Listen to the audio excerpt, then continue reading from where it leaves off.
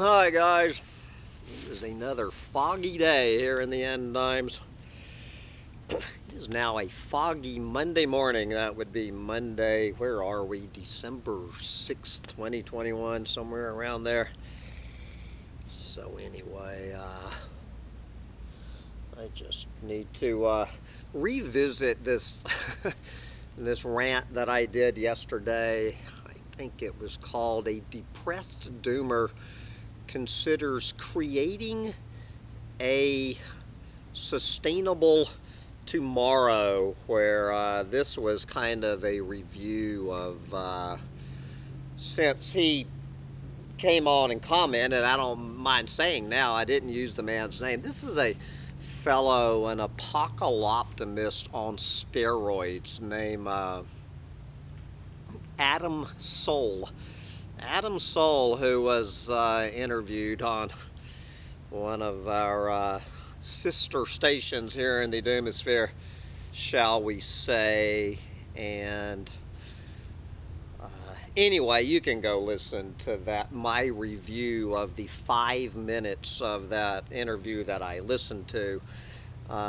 So anyway, I'm gonna obviously I was hoping that Adam would be kind enough to grace us with a review of my review of his interview, and he was, and I'm gonna share one of those and respond to it. But I really want to spend more time, since it's relevant to Adam's comment, from this new irritating little gnat, that this whiny little irritating gnat that has appeared recently on Humpty Dumpty Tribe comment section. And look at one of his comments. So I'm going to put this little dog down because he needs to go get some squirrelies like that. And so anyway, we're going to first hear a comment from Adam Soul himself. He left several comments. Tell me this. Why spend your time warning people when there is nothing that can be done anyway? Why wake someone up to tell them that they are about to die? Why not just let them sleep? Okay, then he makes several comments that I am, talking about him, jumping to conclusions about what's going on in his head, I guess, without listening to anything he has to say. He makes that comment several times. Well, if Adam Soul has as much interest in hearing one fucking word I have to say about anything, okay, then I have any interest in hearing one fucking word he has to say about his little hopium-soaked pipe dream of creating a sustainable tomorrow, at least one that does not include a reduction of the human population on this planet by minimally 90%, preferably 100%. The man he has never heard. I have 12,000 videos, Adam, for your fucking information. I've been doing this shit for 13 years. I have dedicated my life to investigating the single biggest story in the history of humanity, hands down. I have stated many times, for the record, if you would just go listen to my introductory video to Humpty Dumpty Tribe, which I think is titled something like "Welcome to Humpty Dumpty Tribe, Now Get the Hell Out of Here." All right? I would not wish the knowledge that I have accumulated about how utterly fucked we are on my worst enemy, okay? I have no desire to convince one clueless fucking moron, whether they be an absolutely irredeemable clueless fucking moron on every level, or in your case, an apocalyptimistic. If you don't know the definition of the word apocalyptimist, Adam, you are the king. And an apocalyptimist is someone who understands on one level how fucked we are. Okay, obviously, you know we're going to collapse. You understand how fucked we are. But then you go off into this fucking little la-la land about how once we come through the Georgia Guidestones bottleneck, that we're all, you know, that the survivors of the collapse of global industrial civilization are all just going to come together, hold hands, and sing Kumbaya and put this shit back together. Ain't gonna happen, brother. Ain't fucking gonna happen. But anyway, I don't need to repeat everything that I said yesterday. But let me let me get back to this comment, and then we're gonna move ahead, because I kind of want to roll this in with another comment. But one more time, why spend your time warning people when there's nothing that can be done anyway? Why wake someone to tell them that they're about to die? Why not just let them sleep? Sleep away. Anybody who can sleep through the single biggest story in the history of humanity, by all means, stay in a fucking coma. You do not want to go down this fucking rabbit hole. You don't want to do it. You will fuck your life up carrying this around. Okay? There's no fucking future in it.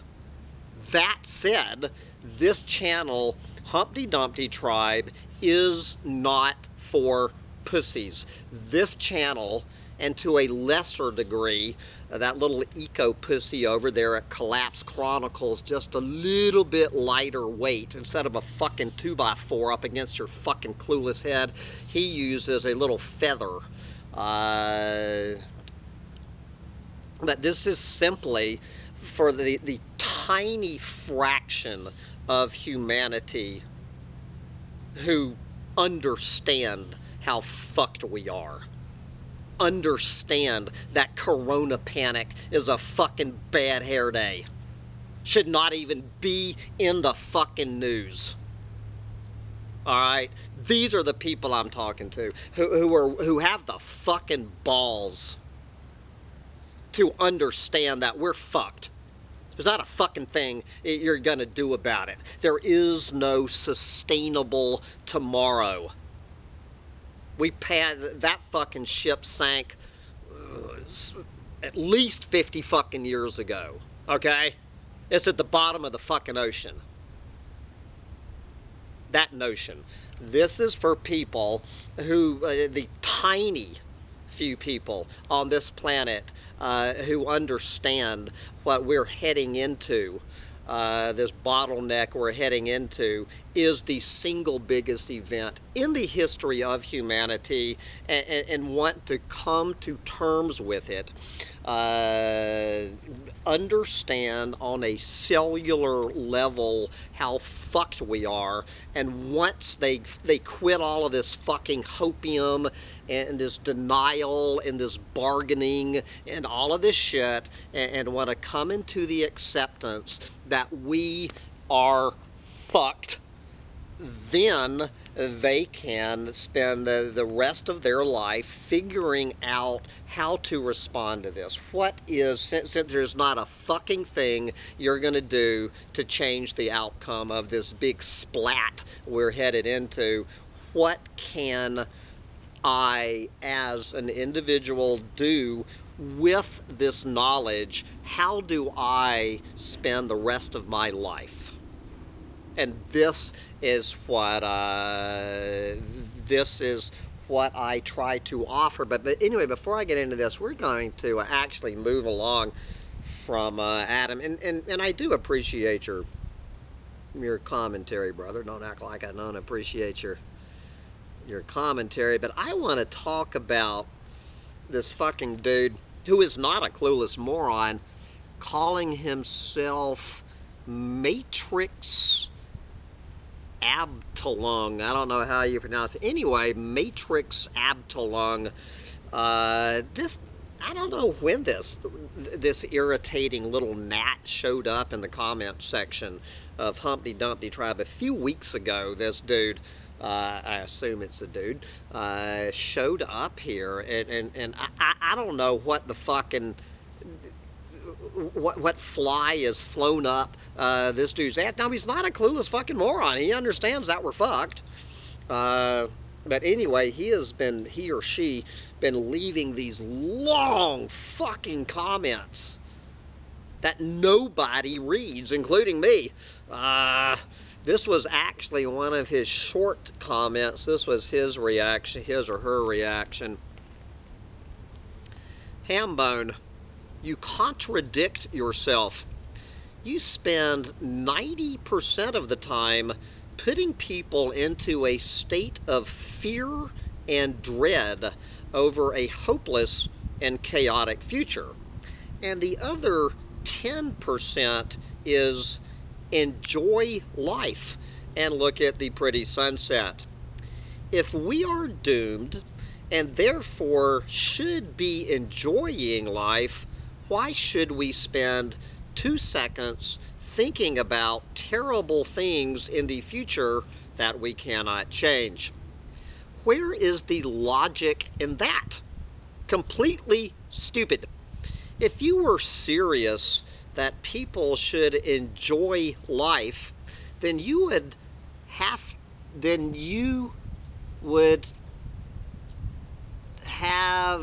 two YouTube channels about enjoying life.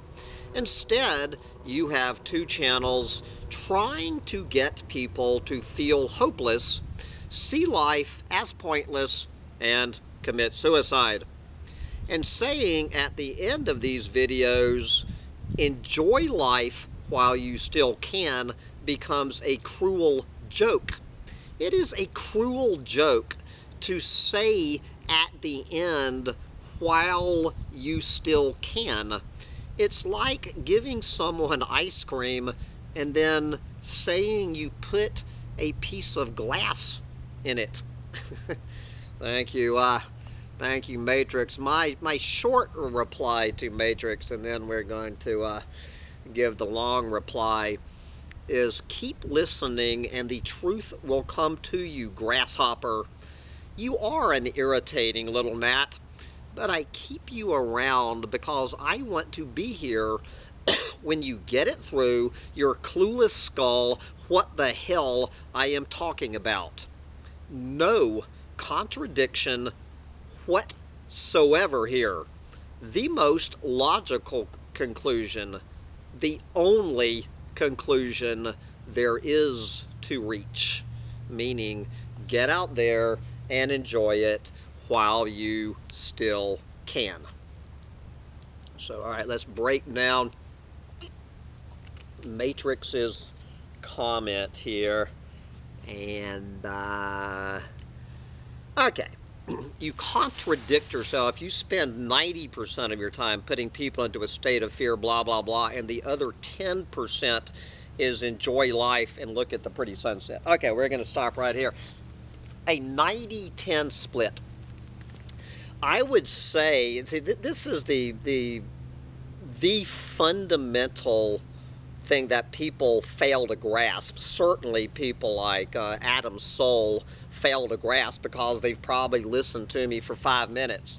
But even people who have been listening to me for what now, 13 fucking years, what they fail to grasp is, I would say, at least 50% of what I try to do here on Humpty Dumpty Tribe is let this speak for itself.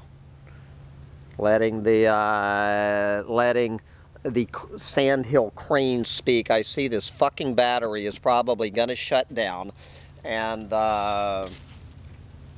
so I'm just gonna sit here and talk till the battery shuts down.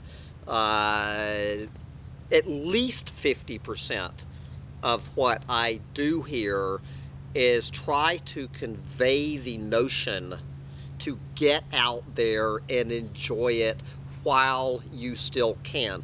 Once you fucking understand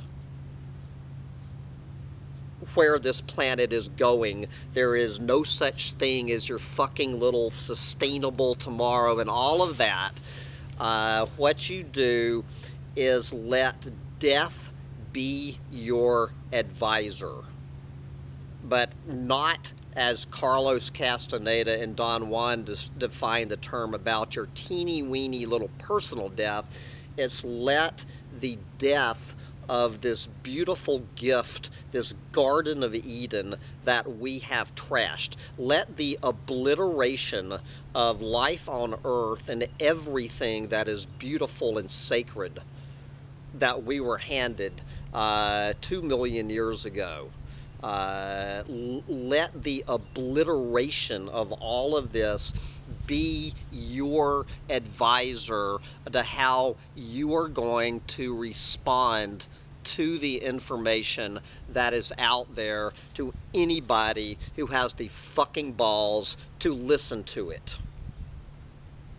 And once you realize this whole thing could be gone every single day, fucking humans are tearing down, destroying, blowing up, bulldozing, whatever, every single day. It gets harder and harder and harder to get out there and you know, find beautiful places. This is why I have dedicated my life to spending as much time as I can in beautiful places, hopefully with eternal springtime weather. I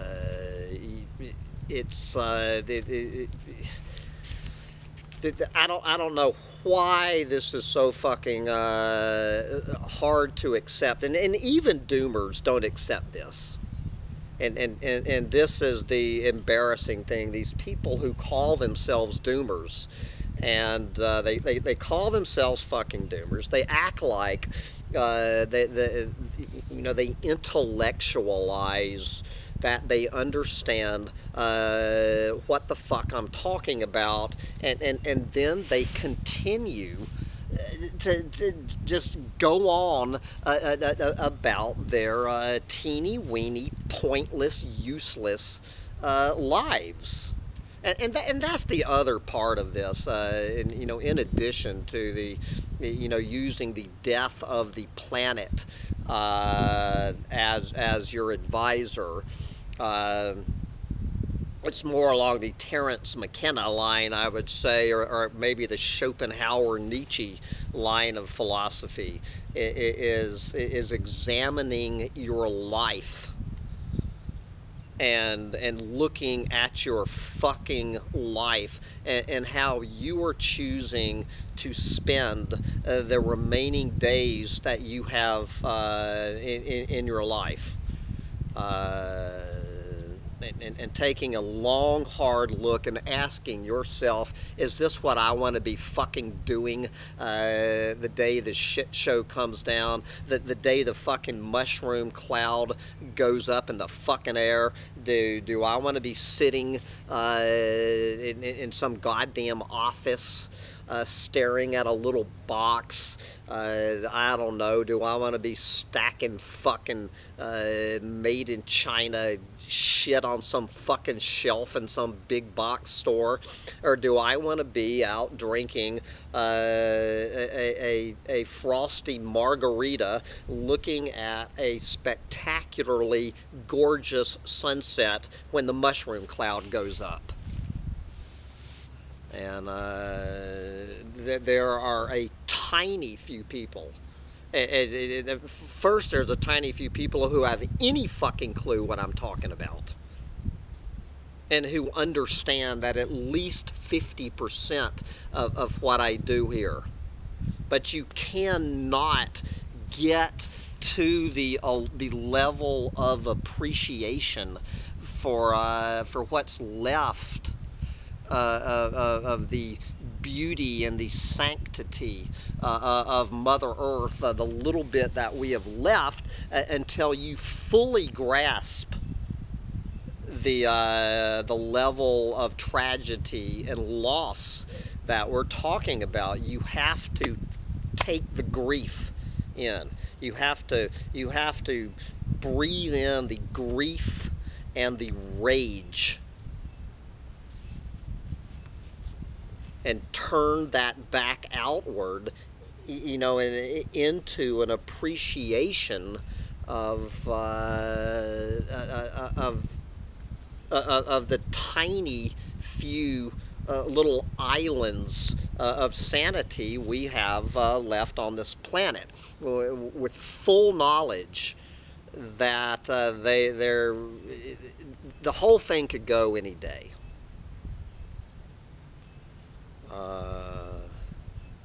And this is why I am sitting alone out here, you know, with my thumb up my ass in the Point Lonesome Swamp, you know, looking for one fucking woman on this planet, one doomer chick on this planet, who understands what the fuck I'm talking about, and wants to spend more of her life enjoying, whether it's the fog banks rolling in over the marsh, whether it's the sunset, you know what I'm saying.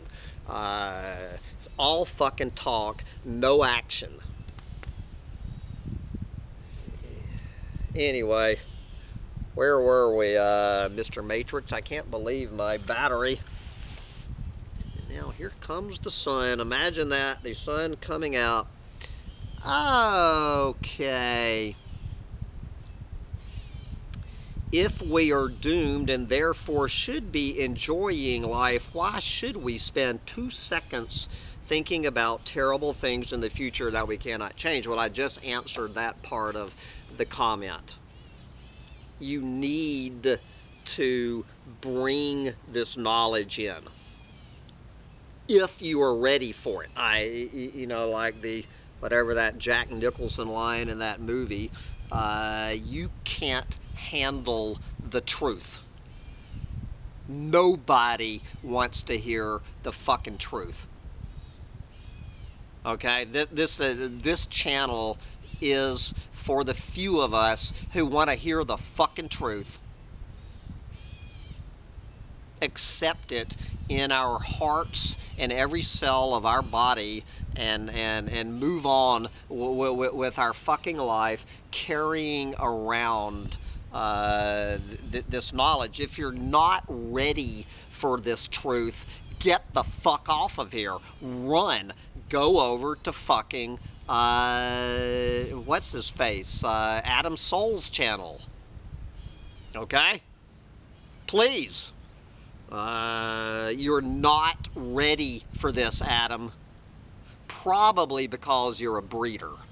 Now, I won't even get into that. You will have a much better chance being able to face up to the horror, the impending horror, and therefore appreciate what's left of the beauty if you're not a fucking breeder. So I know goddamn well Adam Soul is a fucking breeder.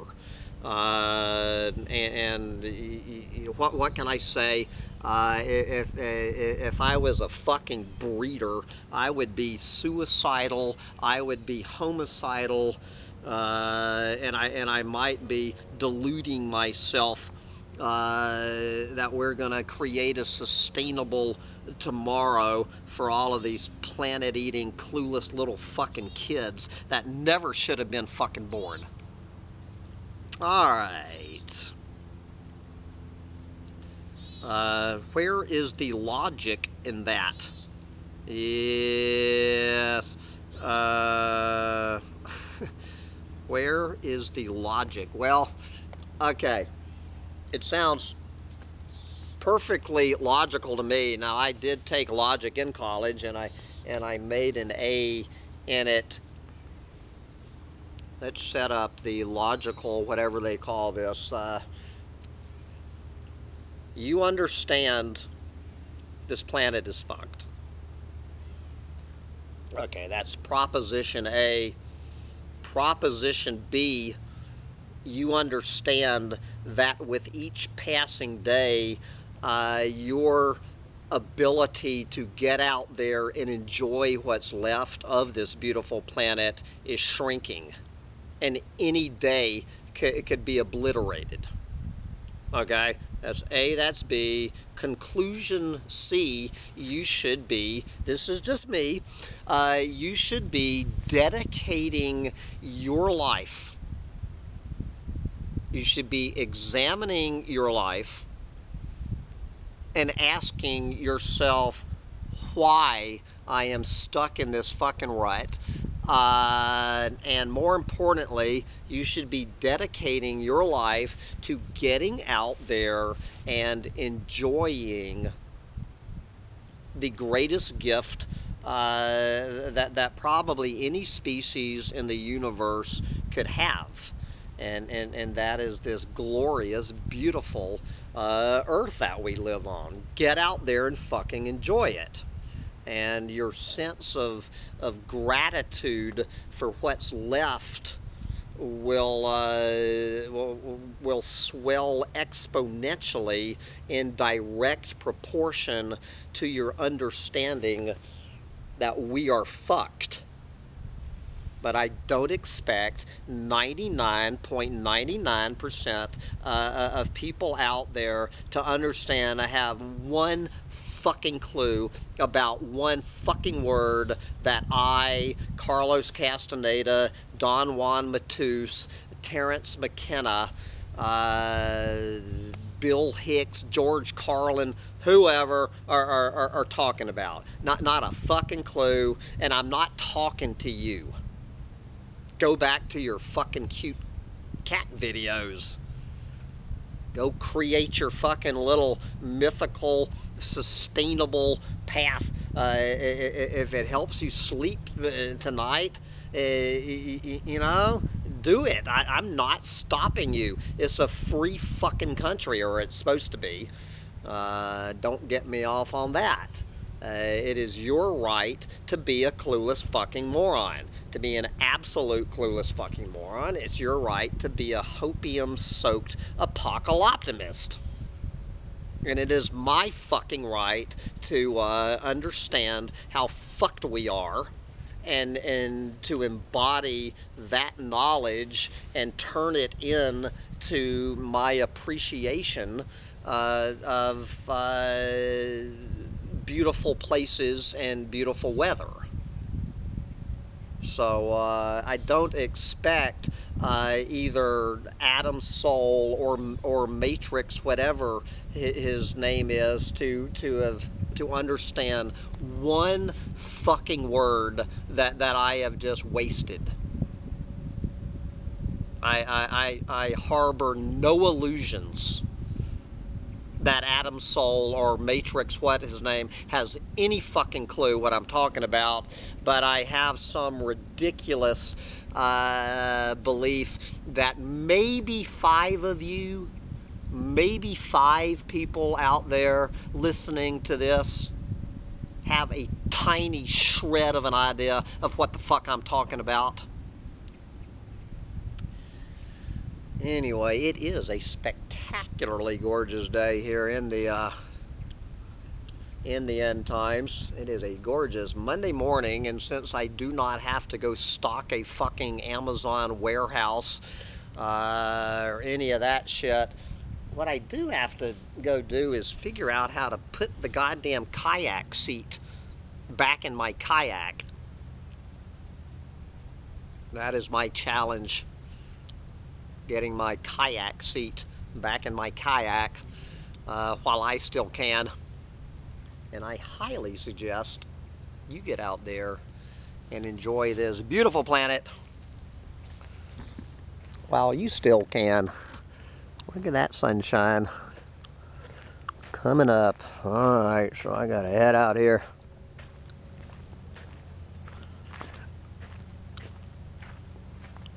Head out here to my kayak. Figure out how to get that seat installed in my kayak. Look at this gorgeous day. I think I hear an airboat approaching. What a surprise. Bye, guys.